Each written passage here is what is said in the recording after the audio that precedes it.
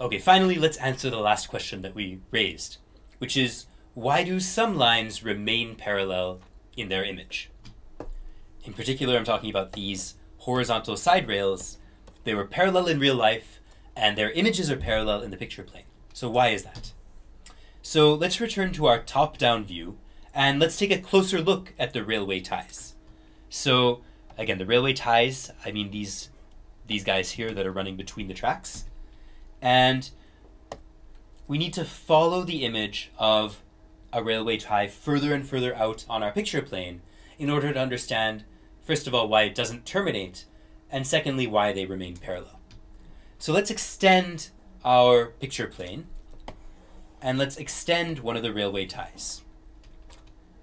And once we've done that, let's ask the question, where is the vanishing point of this extended railway tie?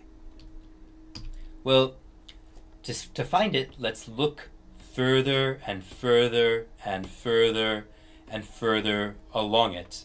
We could quickly end up going out of our screen here, but that's okay. You can kind of imagine looking further and further along it. And what happens? Well, once again, you're going to reach a limiting sight line as you look further and further along it. And that sight line is once again going to be parallel to the line you're observing.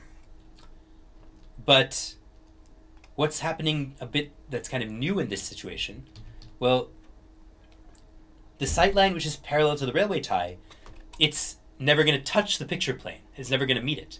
It's never going to create a vanishing point because it's parallel to the picture plane. And the reason it's parallel to the picture plane is because the railway tie is parallel to the picture plane. And our sight line is parallel to the railway tie. So our sight line will therefore be parallel to the picture plane.